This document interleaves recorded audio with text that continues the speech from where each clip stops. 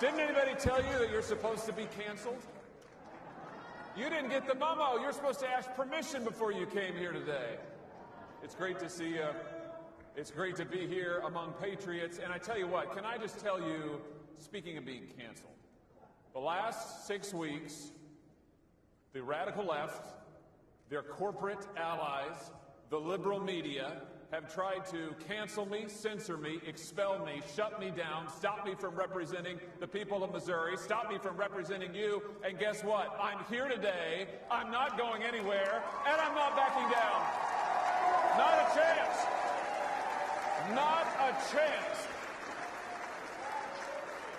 And neither are you, am I right? You're not going to back down. You're not going anywhere. I just want to say to those people who say to us, oh, you're the past. Your moment has passed. It's over. It's Joe Biden's America now. I just want to say, we're not the past. We're the future. We represent the future of this country. We represent the next generation of this country. We represent what's coming next. And there is no way that we're going to back down. We're not going to back down to the woke mob. We're not going to back down to the cancel culture. We're not going to be told what we can say or